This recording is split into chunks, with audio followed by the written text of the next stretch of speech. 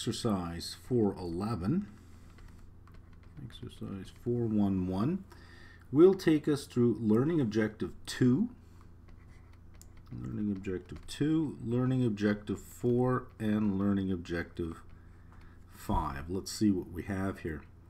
Break-even analysis, cost, volume, profit graphing. If you have been listening to me from the beginning, you know I hate graphing, but we'll do it anyways. Horse Society is planning its annual Western Fair Raceway Gala. The Gala Committee has assembled the following expected costs for the event. Dinner per person, gaming tokens and program per person, so we have two components of variable cost, and the rest are all fixed costs, just one amount. It doesn't say per person, so we assume they're all fixed costs. The committee members would like to charge $40 per person for the evening's activities. Required, compute the break-even point for the gala in terms of the number of people that must attend. So it's asking us for the break-even point in terms of the number of people that must attend. Well, people are the same as units. So in other words, we're being asked for the break-even point in units. We're not being asked for the break-even point in sales. So units, which means that is fixed cost divided by our contribution margin per unit. Remember, follow the U's, right? 2 U's. Which equals, and here is where the question asks us to take one more step. It doesn't just hand us our fixed costs and our contribution margin per unit. We've sort of got to figure it out. So let's look at our fixed costs. Well, we have prize payouts of $4,300 plus tickets and advertising, $800. We have private box suite rental of $1,700 plus $1,700. And finally, we have lottery licenses of $200. Of the 6 costs we're given, these 4 appear to be fixed because it doesn't say per person. Then we have costs per person.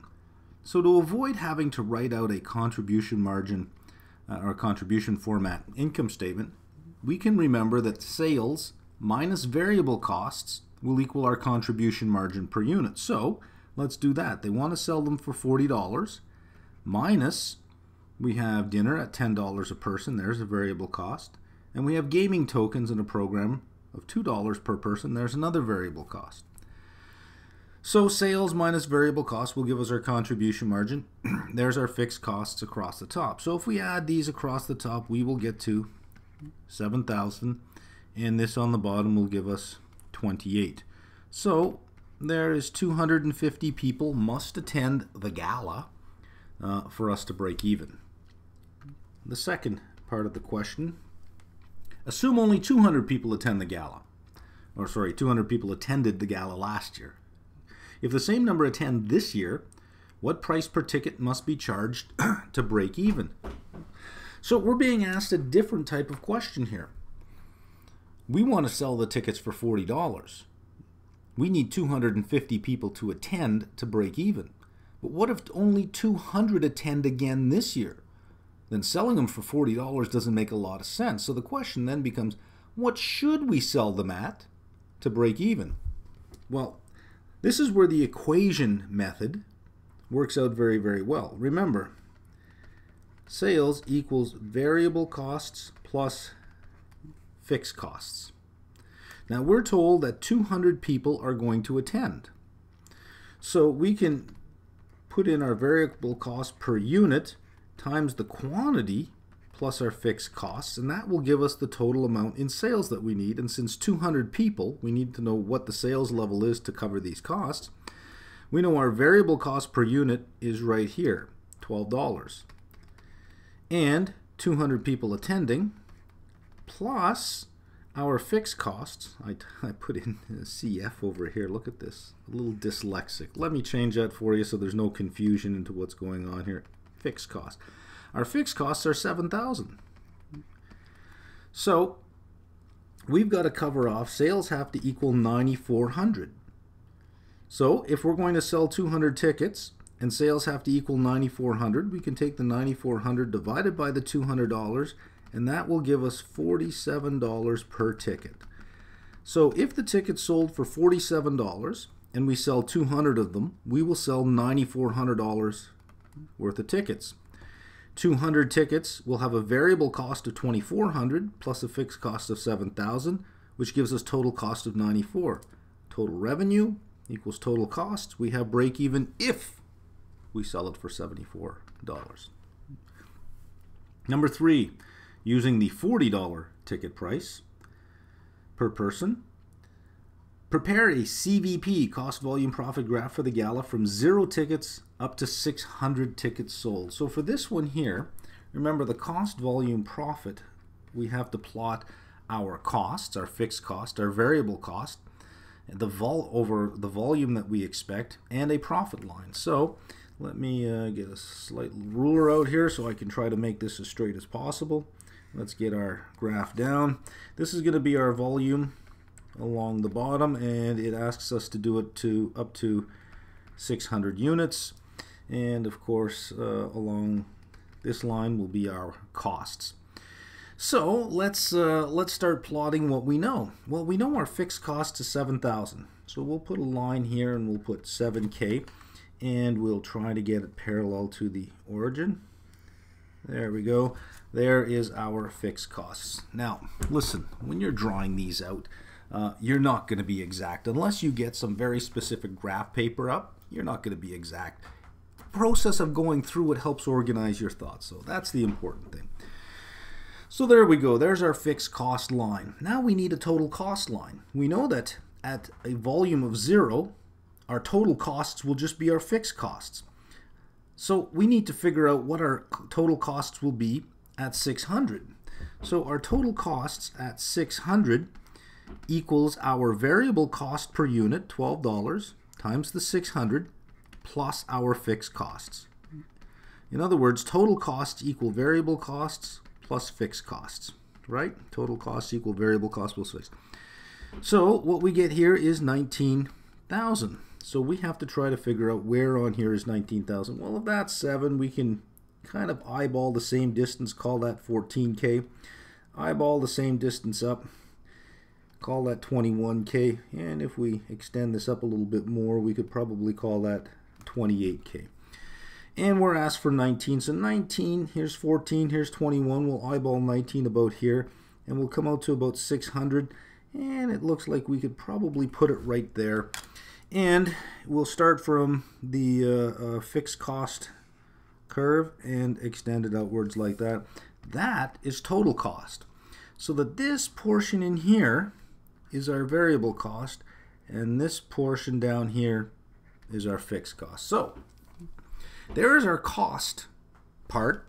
Here's our volume. So we've got C, we've got V, but this is a CVP, cost volume profit graph. So what we need is we need to figure out what the profit is. Well, we know that at 0, 0, if we sell nothing, we earn nothing. Now remember, this is not cost anymore. These are just dollars, right? So we earn nothing. So we'll start at the origin, and we need a point to go outward. So we can say that our total revenue at 600, total revenue, remember, is selling price. Their selling price times our quantity. That's our total revenue. Well, it's telling us to keep the price constant at $40 and to go all the way up to 600. So we'll multiply 40 by 600 and we get 24,000. So where we plotted the 19,000 for total cost at 600, we just keep extending it up. There's 21. The next jump is 28. So 24 looks like it might be somewhere here. Again, I'm just eyeballing. So if we draw that out, there's our profit. Sorry, there's our sales, not our profit. Sorry, careful. This is our sales line. And this in here represents a loss. And this part up here represents our profit. And there's our cost volume profit graph. Now, if we wanted to eyeball what the break-even point was, we could sort of just extend this downwards here and extend this across somewhere below 14,000 in costs, and somewhere, if we go halfway between here, there's 300, somewhere a little less than 300 perhaps. And this is why I don't like the graphs, is because it's such an inexact way to do these things.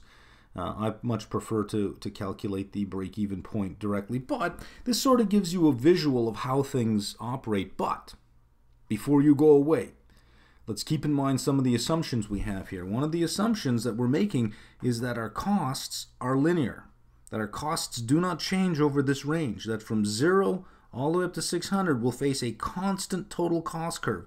That may not be true. The cost curve, if I can just draw another one here, our fixed cost curve may look like this, but our variable cost curve may start to look like this. Maybe it may curve a little. And our sales curve will probably look the same way because we're selling each ticket for the same price. It may still look like this, so that our break-even might extend a little further out because we may face higher variable costs at lower volumes. So we're making the assumption that we have linear costs. So a lot of these simplified models work when you keep the simple assumptions, right?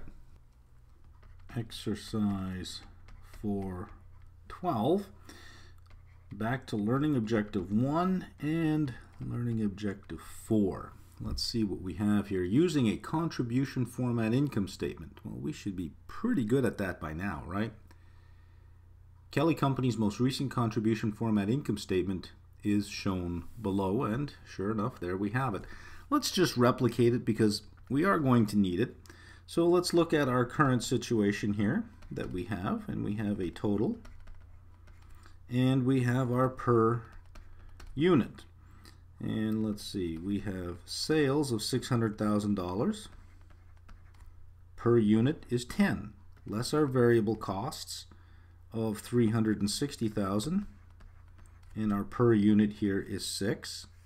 That gives a contribution margin of $240,000 and a contribution margin here of 4. By the way, we can easily see this is 100%. This is 60%, and this is 40%.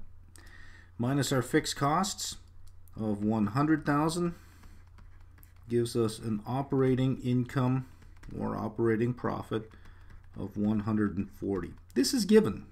This is given. I've simply just changed, replicated it here for you.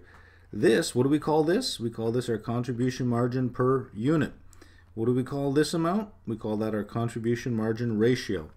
You should be very used to the fact that when we do a contribution format income statement, it's sales minus variable cost equal contribution margin, minus fixed cost equal operating income. You should be able to ramble that off nice and quickly.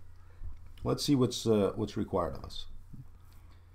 Prepare a new contribution format income statement under each of the following conditions. Consider each case independently. We have 4 cases, so let's take them one at a time and see what we get to here. Case number 1 is saying the number of units sold increases by 30%. The number of units sold increases by 30%. Well, how many units are sold? We're told our sales and our unit cost. Well, if we have $600,000 in sales and they sell for $10 a piece, we just have to drop 1 0. It's easy to see that we're selling 60,000 units. And if sales are going to increase by 30%, 30% of 60,000, 3 times 6 is 18, is 18,000. So we'll go from 60,000 to 78,000. So here we go, 78,000 times 10. So our sales will be $780,000. 78,000 times 6, because that cost stays the same, is $468,000. That'll give us a total contribution margin of $312. Our fixed costs don't change, $212,000.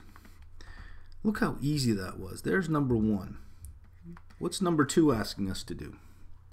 The selling price decreases by $1 per unit, and the number of units sold increases by 20%. So we know we're selling 60,000 units. It says consider each case independently. So we go back to the baseline each time. We're selling 60,000 units. Sales will increase by 20%. So that is 72,000 units. But we won't get $10 for them anymore. We will get 72,000 units will sell at $9. So 9 times 72, 648,000. That's just calculator work I'm doing here, so I'm not gonna walk you through it. It's just calculator, right? 72,000 times 6. Now, we're using the original 6 here, but a different number here because the question says our selling price dropped by $1, but it doesn't say anything about variable costs or fixed costs changing, so we assume the same baseline over here. So our 72 times $6 is 432,000. That will give us 216,000 in total contribution margin. Our fixed costs are the same, $116,000 in scenario number 2. Let's move on to scenario number 3. What do they want here? The selling price increases by $1 per unit. Fixed expenses increase by 20,000, and the number of units sold decreases by 10%. So if we have 60 to start, a decrease of 10% brings us down to 54,000 units. Step 1. Step 2, our sales price goes from $10 to $11, so we're going to sell 54,000 units at $11, and our fixed costs will increase by 20,000. There's the scenario. Let's go. 54,000 times 11 is 594,000. 54,000 times the original $6 fixed cost is 324,000. Do the subtraction on that, we'll get 270,000. Fixed costs increased by 20,000. We had 100, so now we have 120, and that will leave us with 150,000 on the bottom line. And finally, number 4. Variable expenses increase by 60 cents per unit. The selling price increases by 15%, and the number of units sold decreases by 15%. Well, we start with 6,000. We got to take 15% off, and it's easy to do when we note that 10% of 60,000 is 6,000, and if 10% is 6,000, 5% is 3,000. 10 plus 5 is 15, 6 plus 3 is 9. So 60 minus 9, we're going to sell 51,000 units at a new price. The price, we're told, increases by 15%. If we're at $10, 15% of $10 is $1.50, so we'll sell 51,000 units at $11.50.